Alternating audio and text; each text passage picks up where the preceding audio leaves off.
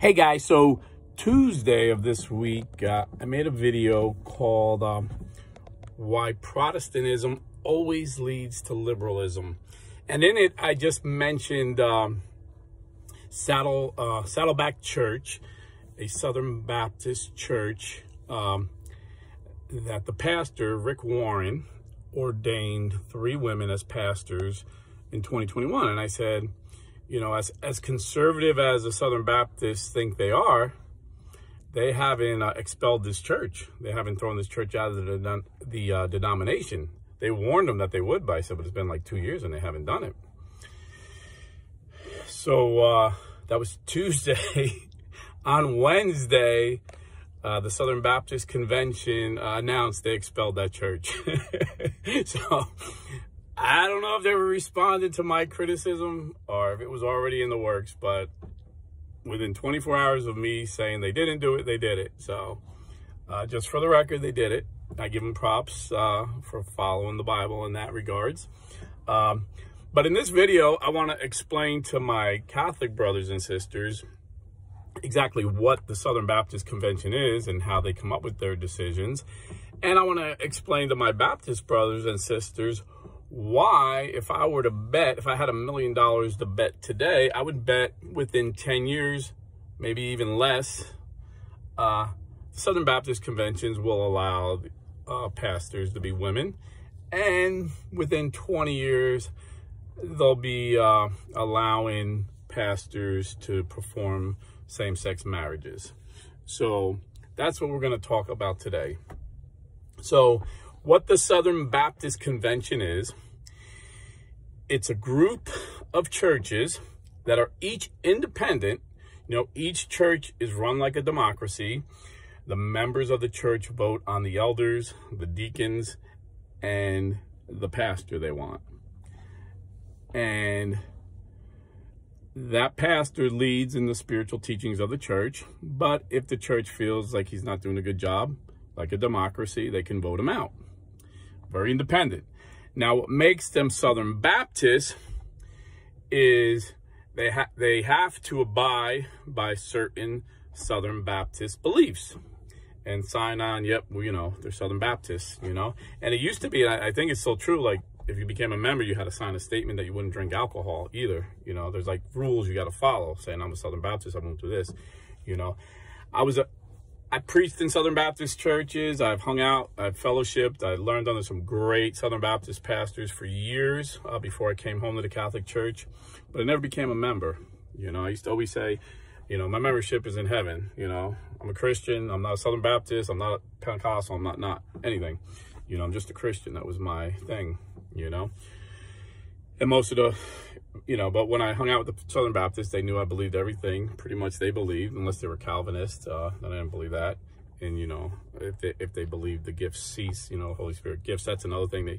Most Southern Baptists, I think it wasn't official teaching, but, you know, like 10 years ago, they allowed missionaries who speak in tongues to become missionaries. They used to ban them if they spoke in tongues, but they allowed that because a lot of these missionaries were going into places where there's a lot of spiritual warfare, Africa and India, and, you know, God gives us gifts, spiritual gifts. You know, we're not fighting against flesh and blood, so we can't fight them with our intellect. We got to fight them with the Spirit of God. So that Southern Baptist actually allows charismatic missionaries. So, but that all being said, just getting back to what some of their beliefs are. Again, they believe that each church is free and independent, but they have to agree on the essentials of the faith. And this is, you know, one of the things I used to say when I used to preach in these churches, I used to love to quote who I thought it was St. Augustine. I live by St. Augustine, but St. Augustine. I used to say this quote until some scholar had to go and ruin it and tell me, no, that quote isn't attributed to St. Augustine. It's actually some heretic who was trying to justify his heresy. But the quote is, in the essentials, there must be unity. In the non-essentials, liberty, and in all things, charity. And I always thought that was great. Like in the essentials of the faith, we got to be united. You know, you can't call yourself a Christian and not believe Jesus is God, you know. But in the non-essentials, you know, whether you think, you know, you should be singing loud and boisterous, or you should have a somber, serious prayer like the Presbyterians, it's not essential to the faith, But in all things, charity. Love each other. Don't be judging each other, just love each other, If you disagree, with the motive of helping the person, not with the motive of hurting the person. So essentially, Protestants go by this. In the essentials, there must be unity. But every Protestant has their own essentials of the faith, So apparently the Southern Baptists still at this point believe it's essential for pastors to be men. And they can prove that using the Bible. Now, I used to fellowship with Assemblies of God. Again, I was really involved. I got to teach and preach in this church as well. And this Assemblies of God church that I was in, the pastor and his wife became very close with my wife and I. And we were so conservative. I can honestly say if I would have met Tim and Steph Gordon, I would consider them liberals. That's how conservative. I don't even know if you could call what we were conservative. We were so crazy. I guess you would just call us legalists, So, and if you don't know who Tim Gordon and Steph Gordon is, they're a very conservative couple. I had Tim on my show a couple times. He's a great author. I got a couple of his books. They were phenomenal. And he's a very conservative YouTuber, and his wife is very conservative. But I'm just saying, compared to my wife and I and this pastor and his wife and the flock that we led together, they would be considered liberal. So, everybody's got their own, spectrum where they're at.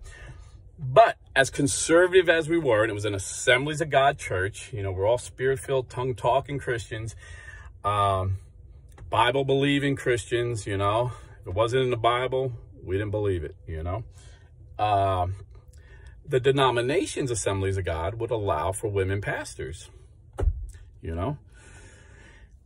Because the denomination as a whole, and again, it was set up like the Southern Baptist Convention. Each church was independent. You would have the church members would vote for the elders, deacons, and the pastor, And, we voted for a very conservative pastor, I always laugh. I said back then, I think looking back, I think I could have started the first Baptist church ever.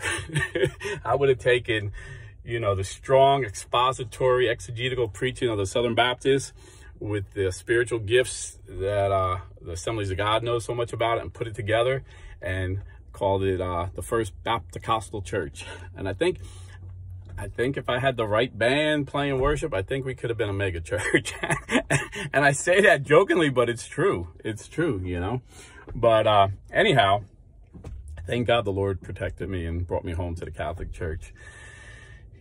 Sometimes, our egos or our pride gets in the way, and we think, oh, this is what God wants me to do. But, God has a way of humbling us when we truly seek the truth. And so now, the reason I think the Southern Baptist Convention is going to go liberal, like all Protestant churches eventually go liberal, is because of what Steve Ray, one of my favorite apologists we've had on this show, Steve Ray says it better than nobody. He gives the example of the one-legged stool. And he says the problem with Protestantism, they cut off two legs of the stool. So Christ started the church, and there were three legs holding up the stool that we sit on. And the Protestants just chopped off two of them. And so you can't sit on that stool without falling over. And the only thing I could add to that great analogy is the stool always falls to the left. It always falls to the left. So what he means by that is when Christ started the church, he gave us a visible, physical church that we could see. Of course, we're all connected by the Holy Spirit. My Southern Baptists and the Assembly of God brothers and sisters, or my brother, we're connected by the Holy Spirit. We have Christ in us, with the Holy Spirit in us. But Jesus came and became a person, flesh and blood. When he healed people, he would use material. He loved his creation. And he created a church, a visible church with a leader. And he said, your name is Peter, the rock, and on this rock I will build my church. Jesus builds a church, but he builds it on Peter and the other apostles who pass it down to the bishops throughout history. And now we know the church has authority because it talks about it in the Bible. You know, Jesus said that if your brother sins against you, try and fix it. But if you can't fix it, basically, I'm paraphrasing, bring it to the church. What church? You know, the Southern Baptist Church? But what if you say, oh, my brother wants or my sister wants to be a pastor and she's a woman, and the Southern Baptists say no. So, okay, so go to the Assemblies of God Church. And they'll say, oh, it's okay, you know. So he created one church, and he gave that church authority. And you see it clearly in Scripture. So that's so the church, what we call the magisterium, all the bishops in union with the chief bishop, the Pope. And you say, oh, there's no Pope in the Bible. Pope is just an affectionate word. In Italian means papa, father, you know. And St. Paul said, you have thousands of teachers, but I became your father. And that's why the church for 2,000 years referred to our spiritual leaders, our bishops, and our priests as fathers. Very simple. So that's one leg of the stool they cut off. Like, there's no authority but the Bible. It's Bible alone. And till this day, I've never met a Protestant that can show me in the Bible alone where it says Bible alone. And the second leg that they cut off was sacred tradition, or what we call apostolic tradition, the tradition passed down from the apostles. You know, say, oh, Jesus said, you know, traditions of men are bad, you know. So he said that. Yes, traditions of men are bad. But St. Paul said apostolic tradition is good. St. Paul, in several places in the Bible, commended the Christians for following sacred tradition, apostolic tradition. Several places he told them, you know, follow the traditions that we passed down from you, that I passed down to you by either word of mouth or by written word, which would be the New Testament.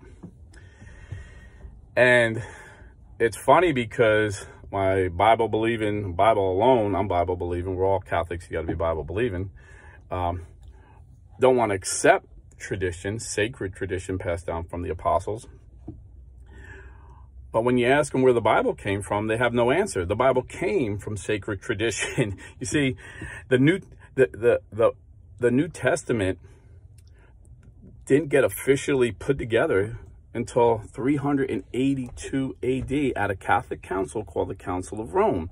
You see, they were under persecution, and the apostles were writing letters in the first century, and then the letters were, you know, being recopied by other Christians, and they passed them around, and they sent them through the churches to encourage the churches. But they had to decide which letters were actually inspired by God and not just good. You know, there were a lot of good letters that a lot of people were reading in church. They thought they should be able to read in church. You know, St. Clement, he was first century. He was taught by the apostles. St. Ignatius of Antioch, he was taught by the apostles, and they have letters, and we still have those letters, and they're authentic. Historians tell us, yeah, these are real letters, and they're good letters, they're encouraging. So we kind of get to understand what the first century church was like. But the church decided they weren't inspired by God and did not put them in the New Testament. How did they know that? They knew that through tradition, sacred tradition passed down from the apostles. So they knew what was inspired by God and what wasn't. And, you know, you see today, like these New Agers come out with the Gospel of Thomas, the Gospel of Mary, the Gospel of Mary Magdalene. And historians say, yeah, these are not authentic. These were written like hundreds of years after these people were died. But the church knew that before they had all this scientific dating. How did the church know that? In 382, they rejected. They didn't even debate whether they rejected those gospels out of hand. They knew they were false gospels. How did they know? From sacred tradition, you know? So if you say you don't accept sacred apostolic tradition, then you can't accept your Bible. If you don't trust the Catholic Church, you can't trust your Bible. It's as simple as that. So the church that Jesus Christ established has three stools. The Bible, well, you have the magisterium, you know, the authority of the church, sacred tradition, and the Bible that came from sacred tradition. You cut off the authority of the church, you cut off the tradition of the church, you have one leg, and that's why you fall. And that's why all these churches are falling. They're becoming more liberal, they're becoming heretical. And this is what happens when it's Bible alone and not Bible and tradition and the magisterium. And, you know, you guys have these, you know, you might think it's cool you get to vote on your pastor, but where is that in the Bible? you don't hear churches nowhere in the Bible talking about voting on who their pastor is. You know, I was in one Southern Baptist church, and I was like, this guy came in with a resume, you know, and they're talking, we had a vote on this guy, and they're talking about his resume, and they're saying how great he is and how he's, you know, he builds churches and he's raised money, and they're talking about this guy like we're hiring a CEO of a company. And I was thinking to myself, I just heard this guy preach. This guy sucks. He was like a horrible preacher. And I was like, he don't have the gift of teaching. You know, shouldn't the first thing to see, okay, does he have the gift of teaching? You know, and, you know, look at his character. We don't even know the guy, you know. So back then, what I said, I raised my hand, and I just kind of like, they're like, okay, next question. I said, you know, shouldn't we get to know this guy first? Like, ask him if he would just come and preach, you know, for a few months without any pay. And they just looked at me like I was crazy. And I'm like, okay, next question. I wasn't a member anyway, so I had no right to vote. I was just, you know, it was right after he preached. They had a meeting, so I hung out. But that what I was saying wasn't biblical either. The Bible says, St. Paul tells Timothy, find godly men, and he gives requirements, and lay hands on them and pass down. It's what we call apostolic succession. And the Catholic Church is the only church that has it. You know, our Eastern Orthodox brothers who split from us have it as well. But as far as apostolic succession goes, that means that my bishop was ordained by his bishop, who's ordained by his bishop, and eventually leads to one of the apostles. Apostolic succession. That's how we know we have the authority that Jesus granted us. Then we have an unbroken chain of teaching. We can look at what was taught in the first century. None of our doctrines and dogmas have changed. What Protestants get confused is some disciplines, like our Eastern Rite Catholic brothers allow priests to get married. Our Latin Rite, which is, you know, big in the West, don't. But that's just a tradition. You know, I'm sorry, that's just a discipline. It's not a doctrine or a dogma, so we can change that. None of our doctrines and dogmas have changed, unlike Protestants that change with the wind, you know. So we have that.